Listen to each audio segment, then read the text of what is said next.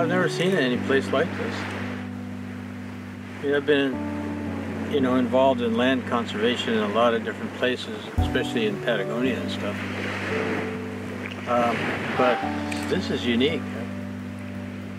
I mean, it makes so much sense to protect it.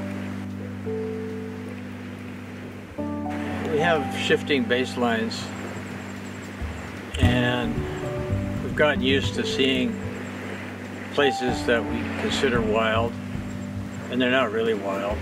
I mean, this is amazing that it could be totally pristine, so close to a city, major city, and it's untouched. To be able to use some money to do some good like this makes you feel pretty good.